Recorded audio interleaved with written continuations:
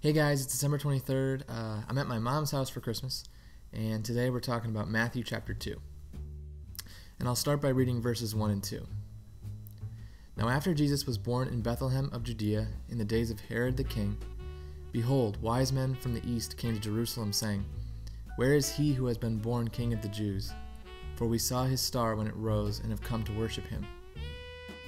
So let's talk about the wise men. First of all, who were they?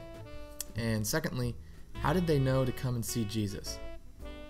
The wise men were astronomers, astrologers, men interested in dreams and predictions of the future, who were most likely part of the Jewish population that had been exiled to the east, to Babylon, many centuries before in 586 BC.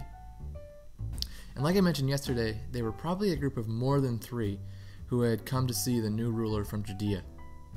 And how exactly did they know when and where to go to see Jesus? Firstly, since at least some of the wise men had Jewish ancestry, there would have been the idea among them that a Messiah was coming to be the consolation of Israel. And the star, which they called his star, would have seemed like a clear sign to mark the coming of the Messiah because of verses like Numbers 24:17, which says, I see him, but not now. I behold him, but not near. A star shall come out of Jacob, and a scepter shall rise out of Israel. It shall crush the forehead of Moab, and break down all the sons of Sheth. Apparently this is all they needed to drop everything and investigate.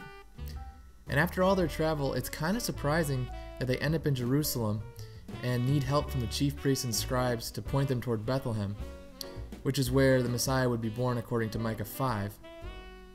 But despite missing the mark in finding Jesus, when they did finally track him down, they respond exactly how they should by falling down and worshiping him.